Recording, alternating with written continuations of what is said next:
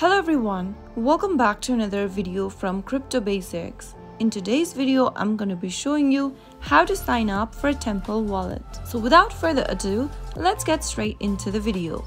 First of all, open your Temple wallet application from your app drawer. Once you launch it open, tap on Create a new wallet. In order to create a new wallet, you'll first need to create a password. Type in at least 8 characters long password with both uppercase and lowercase letters mixed. Also make sure to include letters and numbers with a special character on your password. After creating the password, repeat your password one more time in the next field. Once you are done, choose whether you'd like to use Face ID to unlock the app. If you do, check on this Use Face ID to unlock the app box. If not, leave the boxes unchecked. You can uncheck any of the boxes that you don't agree, and after you are done with it, click on Create.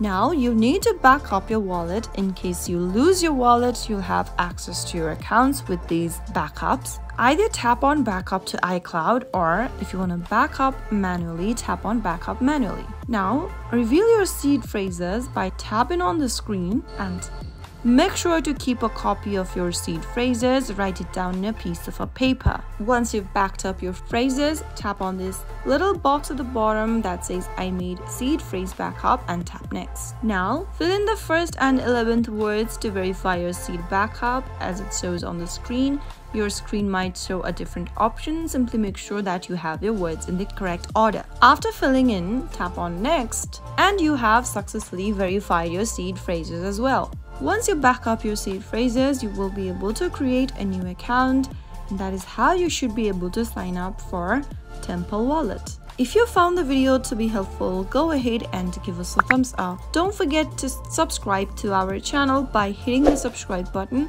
Also press the bell icon so that you'll never miss another upcoming upload from us. I will see you again in the next video. Goodbye till then.